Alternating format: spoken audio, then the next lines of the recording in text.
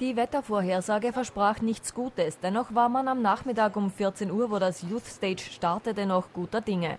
Während am Nachmittag noch die Sonne strahlte, zogen am Abend dichte Gewitterwolken über den Brucker Schlossberg. Der Stimmung tat dies trotzdem keinen Abbruch. Also wir haben wieder versucht, sehr viele Bands einzuladen und verschiedene Musikrichtungen anzubieten, damit für jeden etwas dabei ist, und ich denke mir, das haben wir wieder super geschafft. Also es war von Punk über Rock, über Pop, es ist alles dabei. Wir haben natürlich auch Brucker-Bands, Head Farmer und Asamatoria. Wir haben Clockwork Orange gehabt und jetzt bald ist es soweit und wir haben den Hauptakt Morten.